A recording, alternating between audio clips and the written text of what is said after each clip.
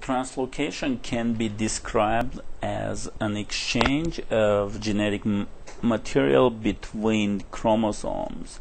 And what happens, the genetic material from one chromosome, a segment of chromosome, is transferred to another.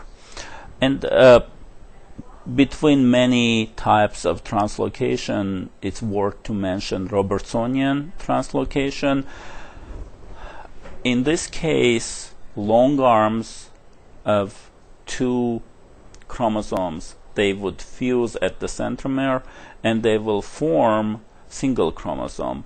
Robertsonian translocation can happen in chromosomes 13, 14, 15, 21 and 22 for the reason because short arms of these chromosomes are very small, tiny, and they really don't have any essential genetic material. So when this happens, when the translocation happens, in Robertsonian case, the short arms are lost completely during the next cell divisions. So in Robertsonian translocation, can happen that there is loss of no important genetic material,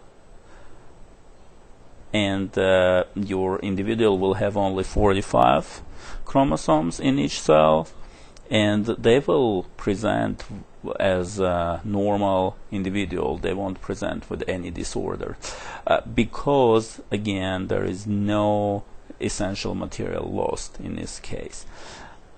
On the other hand, their offspring can have monosomies and trisomies.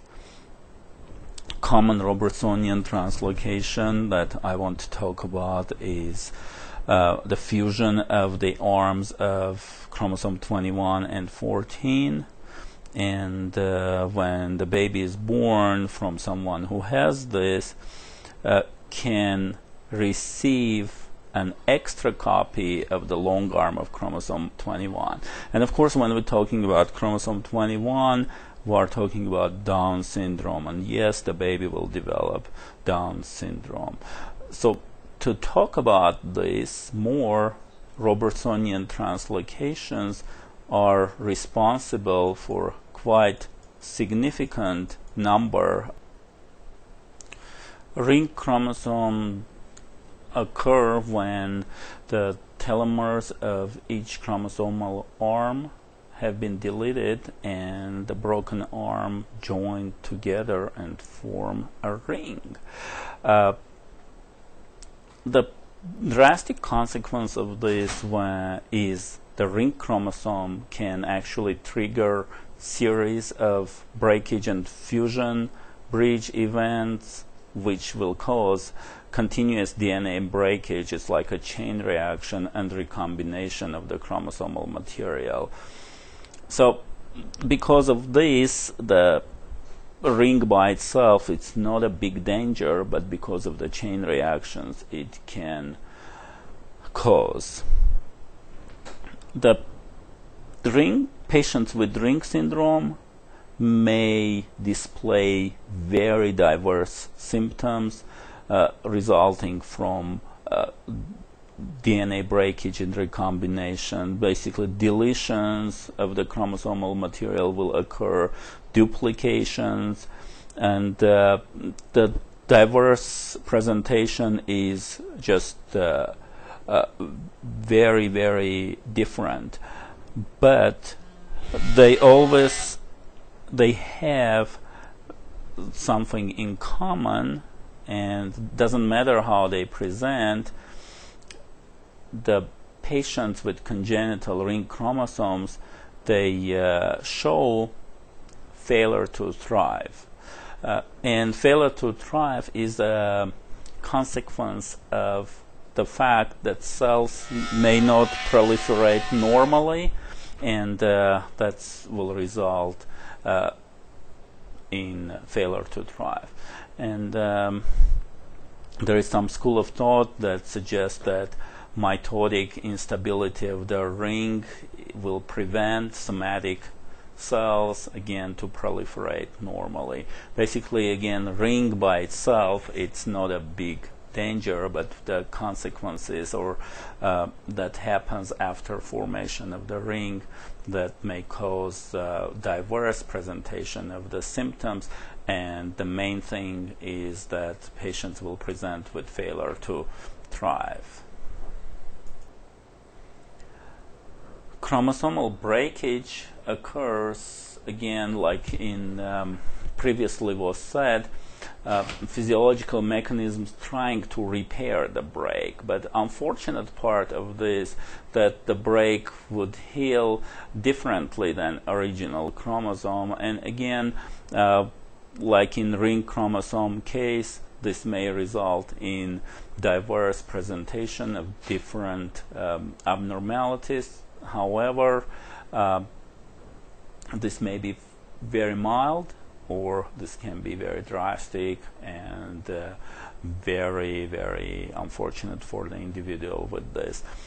So what can cause it? And ionizing radiation is notorious for this, chemicals, viruses, but again, this may affect chromosome in autosomal structures and versus sex cells, but regardless, this breakage, when it happens in a chromosome, the healing part unfortunately results of distortion of the structure of the chromosome and distortion of the DNA, and what I'm trying to say that healing isn't always good because it continues to alter the structure of the chromosome. Duplication is a relatively rare occurrence in alterations in chromosomal structure. What happens? The repeated gene or gene sequence occurs, and let's say a duplication occurred. The consequences, physical consequences, should be much less severe than, let's say, deletion. How to explain it? Again, we are going back to the beginning of the lecture when we were saying that more genetic material is much better than less. So when we are deleting something, of course, having a viable infant or viable fetus is much more difficult than adding something like in trisomy 21. So one of the examples of duplications, what can happen again in the short arm of chromosome 5, and you all remember that it was the Cri-du-Chat syndrome, and actually found a French speaker to say Cri-du-Chat. And again, it's Cri-du-Chat. Cri-du-Chat. And in Cri-du-Chat syndrome, we remember that not only mental retardation was happening, but several physical abnormalities, such as microcephaly. If duplication occurs in this short arm of chromosome 5, there will be no physical presentation, but the infant still will have infant still will present with mental retardation. So if it's duplication in the short arm of chromosome 5, fragile sites are sites that the breaks or gaps within chromosome, and actually those can be seen via microscope when the cells are cultured or developed. And there is really no evidence that this may be related to some disorder in most of the fragile sites. However, you may already heard about fragile chromosome X syndrome or fragile X syndrome.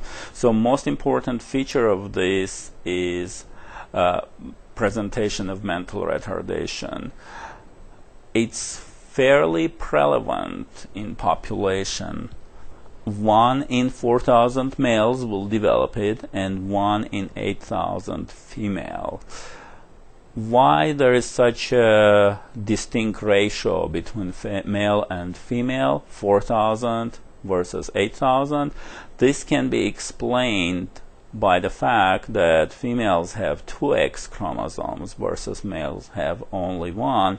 So in fragile X chromosome, females will inherit the mutation. They do not necessarily express the disease, but the male who inherits the disease will express the condition because the male has, again, only 1 chromosome. So that's why the prevalence is 2 times more in males versus females. And again, the female who carries Fragile X syndrome or may not present it herself but can pass it to the next generation.